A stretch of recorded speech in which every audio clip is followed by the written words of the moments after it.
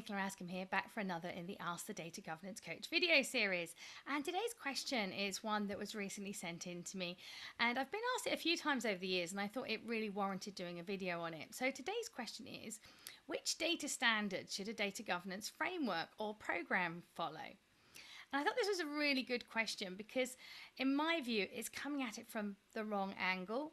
Because if you use external data quality standards, how do you know that they're right internally for your company?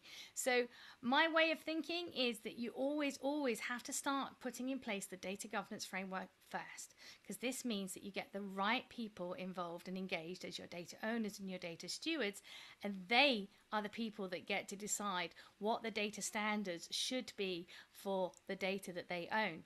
So it could be that you have a data owner for some data that does have an external international standard, say like the ISO country codes or currency codes, but it's more likely that you're going to have a lot of data internally that doesn't have external standards.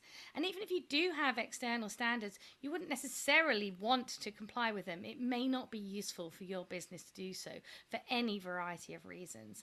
So my best advice is get the data governance framework in place with the roles and responsibilities, and then it's over to the data owners to agree what standards are needed and which ones are useful for their business. I hope you found that useful. If you have, please help me on my mission to help as many people as possible be successful with data governance by liking and commenting on this post and sharing it on your choice of social media. And don't forget, if you've got a question you'd like me to answer in a future video, just email it in to questions@nicolaaskham.com.